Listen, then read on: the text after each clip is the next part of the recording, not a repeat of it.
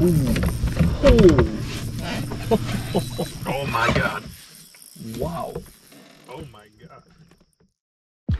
Ladies and gentlemen, welcome back to NB Edits. Today, Nick and I are up here in northern Wisconsin. We've got the Lund with us, as you can see.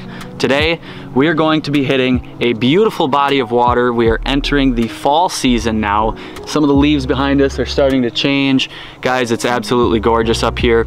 We are going to be targeting smallmouth and walleye. We're gonna be hitting the lake just before dusk. We're gonna be getting the last hour or two of sunlight here. We just got up here a little bit later than normal. The reason for that is because we have caught some giant fish, both smallmouth and walleye, out of this lake when the sun goes down. We've got a full moon.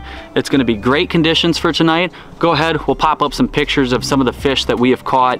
Again, right when the sun goes down and even afterwards. We're gonna be throwing some pretty unique baits, a different style of fishing that we wanna showcase to you guys here on the channel. Something that we've experimented with before, but something we haven't really shown you guys here in one of our videos. So we're not gonna waste too much time. Let's go ahead, we're gonna finish getting the boat all launched and into the water. We'll see you out there. Absolutely beautiful day out here. A little hot for the beginning of September. I think today was like 95 degrees up in this area.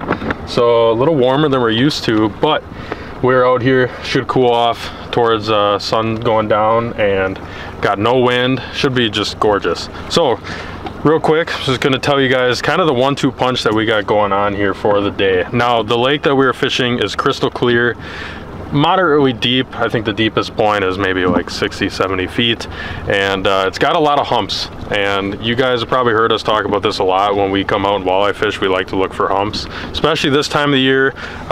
Last week we went and did a little Green Bay sesh, and if you guys know anything about Green Bay, there's a lot of humps out there, specifically Door County, a lot of deep water. Kind of resembles this except for it's inland. So what we're going to be doing is we're going to be going hump to hump here, dropping the live scope down, and we're going to be trying to sharp shoot some fish. There's a mixture, like Brandon said, smallies and walleyes. So you can tell on this rod here, I still got a shiver hooked up.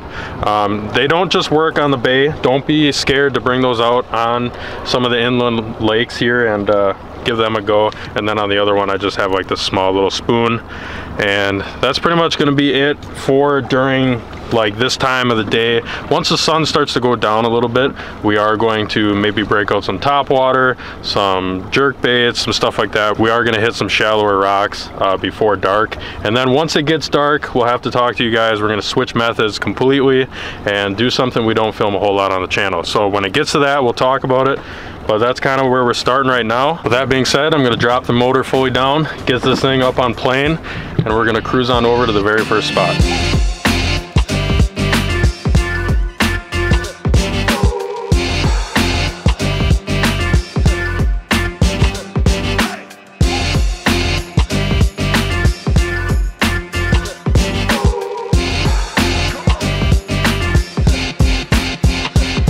Just rolled up to the first spot, threw the trolling motor down, Nick's up on the front. I'm gonna be out the back here. Last time we were out here, pulled up on this hump, and I don't remember exactly how big it was, but landed one really nice smallie. I'm gonna say it was probably right around 19-20 inches or so, but she was fat. If we've got a picture of it, we'll go ahead and throw it up on the screen for you. Maybe it's still out here, maybe its mama is out here, big old fat mama smallies. Throw it up on the nice little shelf we've got here. See if they're on top of it. Sitting in about 35 feet of water, but this hump goes all the way up to about 15 feet. So, see what we can find.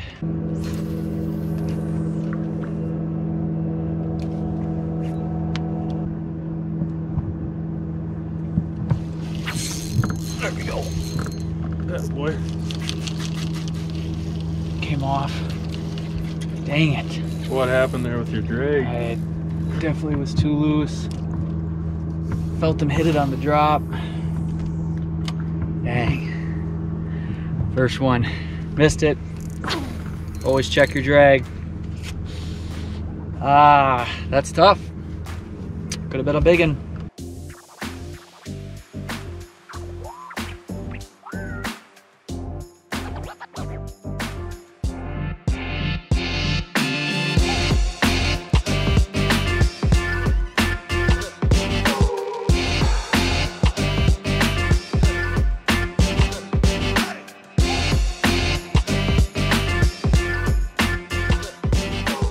Well, as you guys can tell, it is now dark out, and things have just not been going exactly how we envisioned when we first got out here. Now, like I said in the intro, we're gonna sharpshoot. We didn't have as much time as we wanted with that. Obviously, you saw Brandon get hooked up with that one fish. I had one other bite that I didn't connect with. So we only did that for a little bit of time. The sun started to come down a little faster than we wanted. So then we went to the shallows and started throwing some jerk bait, some top water, and didn't get anything. So where we're at right now is the part of the video where we're gonna be pretty much the rest of the video is going to be this technique. Now, we've been talking throughout the whole video about this technique, and we have not shown this on the channel at all, but we have been doing this for the last, I want to say 3-4 years now. And with that being said, this is what we're going to be throwing. Now, if you guys do not know what this is a Rapala Husky jerk. This is a shallow diving, suspending jerk bait, essentially. But what we're going to be doing with this is tossing it behind the boat. We're not technically trolling. We're not putting out planer boards or anything like that. Brandon and I will each have a rod on each side. We do have rod holders, but most likely we probably will be just holding on to it. And basically, we're going to be going through really shallow water with this technique using the trolling motor. We're going to be sticking into that 4 to 7 feet of water, so don't got to be really going too fast. That's why we're doing this technique with no boards. We're trying not to spook them in this ultra clear water. And yeah, every time we've done this, this is probably one of the best bites for this lake. You know, you'd come out here during the day, catch nothing like we did, and then now that it's dark out, we're gonna catch all the fish. And hopefully I can portray that and show you guys. We're gonna go ahead, we're gonna start getting the rods back, getting the trolling motor going. But before we get going, I want to talk to you guys about today's sponsor. Now, we have not done a whole lot of night fishing for the past couple months, and today we are obviously doing some night fishing. So when you guys are night fishing, you will want a headlight. Now, today's sponsor is Army Tech, and they were so kind enough to send this headlight to us. This is their premium headlight, and this thing is freaking sweet. We have been using it for the last 3 months on all the times that we do come out at night, and this thing is a 1-2 punch. This is a lithium battery in this bad boy. If you guys have this on high, I think it shoots about 6,000 lumens. So if I turn this on right now, I could probably spy at Granny in the window over there, but I'm not going to be doing that. And then I think if you have it on medium or low, this thing lasts hours on hours. It'll last you for sure your whole entire trip, and which is so nice because I am so tired of going through double A's. As you see, it's kind of got an interesting design. This actually pops off, and now you just have a flashlight that you can carry around. If you guys are interested in the Army Tech flashlight, we'll leave a link down in our description. Go ahead, check it out, and if you use our code down in the description as well, you guys can save some money on the checkout. Thank you, Army Tech, for sponsoring today's video. That being said, I'm gonna go ahead and put this back on my head, and we're gonna begin trolling, and hopefully we can start catching some fish. Are the rock bass supposed to eat when it's like?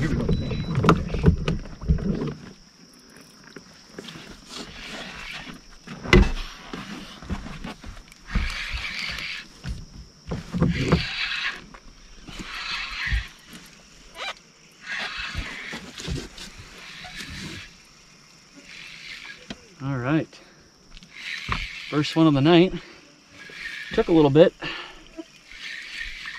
Supposed to have a pretty good moon tonight, and it's definitely not up yet, so we've not had as much action as we've been hoping for. Staying down, acting like a walleye. It is a walleye. There we go. Decent one. Look at that. All right, first fish of the evening. Not a bad one, definitely not a giant. Usually when we've got the full moon, or at least the most amount of moon that we can get, we come up here and we start chasing these walleyes. And tell you what, a little bit of moonlight sure helps. They get very, very active, especially in the shallow water this time of year. Nice fish, let's put them on the bump. Go ahead, toss them on the bump. Just over 20 and a quarter. Ah, well, that's tough because unfortunately this fish has got to go back. I don't know if we're gonna keep fish. If we got a couple eaters, you know, maybe we'll take a couple home to clean, but there she goes.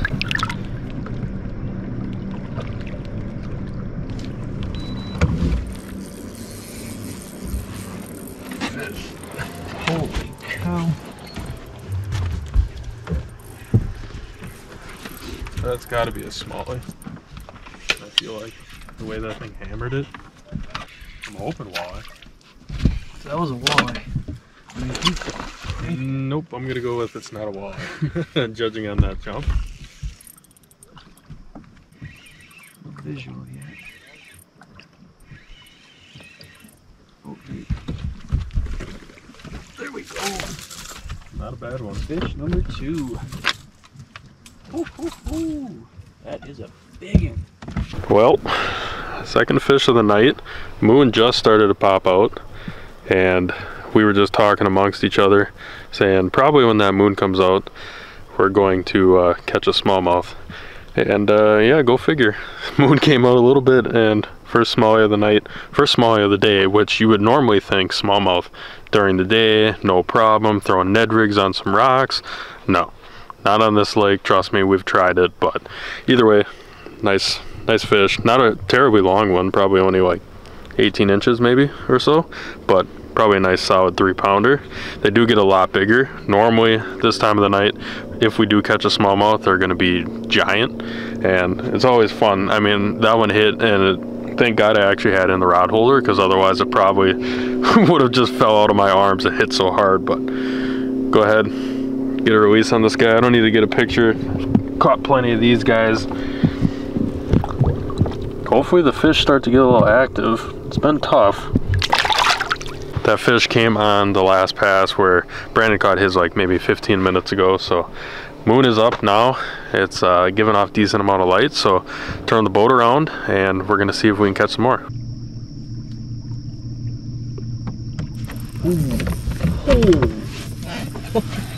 Oh my God. Wow. Oh my God. That thing was electric. Well, I for sure know what fish this is. That's for sure a smallie. But wow, did he hit that hard? Yeah. Oh my God.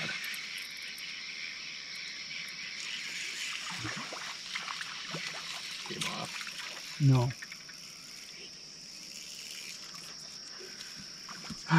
No. 2 in a row. That one hurts because that was big. Yeah, that was big. That was bigger than the last one I had. All right, well, I didn't get hooked up. I don't know what I'm talking about.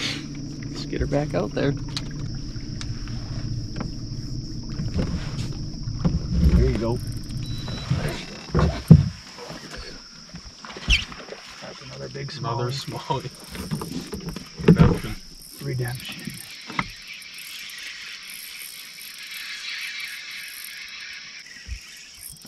Moon comes out, smallies come out. I mean, it's not a bad fish. It's pretty big, actually. Yeah, that is a good one.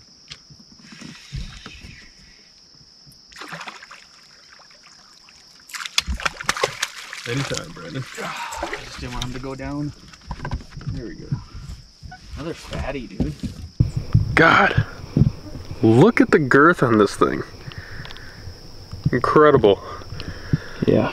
Bigger than the last one I caught, but I will say not as big as that last one I just lost. That thing was ripping drag. You definitely know when a smallmouth hits one of these lures. I tell you what, they absolutely demolish it and just take off running. Moon is fully out, smallies are fully out. I don't really care. I mean, I just wanted to come out here and catch fish, whether that be a walleye or a smallmouth, I do not care. But as you can tell, smallmouth in this lake are all pretty much what you'd consider trophy size. This one's probably, that one might be 4 pounds. That's a pretty big smallmouth. Get a release on him. I'd like to catch a few more walleyes though before we leave, but a couple of those in between, I'm not going to complain. All right, let's turn this boat around and get our lines back out, and hopefully the next one's a walleye. So like if we were to get a smallmouth, it should have been right there. Just banging bottom on solid rocks. Walleye too, though. Yeah, that too.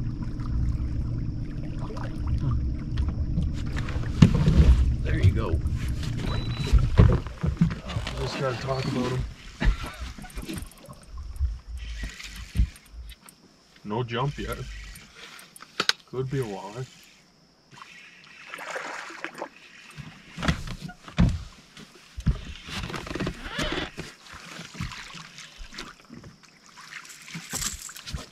There we go. My first walleye. Not a very big one, but this one's gonna be pretty darn close to keeping size. If it is, it would be an absolute perfect, delicious one. We got almost 16 inches, 16. Yeah. Beautiful. We'll be throwing him down in the live well. We'll get that going here. Oh. First one. Fish are just all of a sudden snapping. I mean, I was ready to give up hope. I'm not even gonna lie. Between the bugs and just the no moon and the no fish for like a good 2 hours, yeah, I was ready to call her quits, but those smallmouth are really getting me going, and that keeper walleye is gonna taste delicious, so we're gonna keep on going as long as the fish keep biting. Alrighty guys, well, just got off the water. It was a long night, long evening. We got here, you know, just as the sun was going down, and unfortunately we had a couple missed opportunities, a couple fish that we would definitely like to have in the boat before the sun went down. And then once it got dark, not a whole lot of action until the moon came out.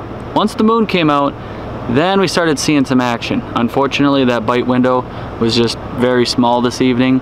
And you never know until we get out here what it's gonna be like. But tonight was definitely about, I would say, an hour and a half worth of a good bite. After that, it was really slow.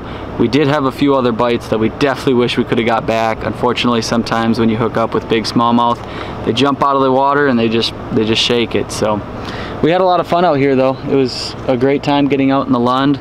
Fall season is upon us. Today was really, really warm and kind of unpredictable, but really excited for the leaves to start changing colors up here. I'm sure we're gonna be up here within the next couple weeks having a blast. So if you guys enjoyed today's video, make sure to give it a thumbs up, and we will see you guys on the next one. Tight lines from MB Evans.